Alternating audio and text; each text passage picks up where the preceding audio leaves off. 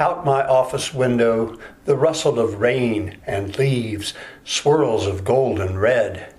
And I'm on a slow train through the rain in October, Bob and I on 3-day passes in civvies, armed with pentaxes and bandoliers of film, his wife Linda with her green eyes and Michelin guide, the three of us calling for sun to break the thick-spun sky.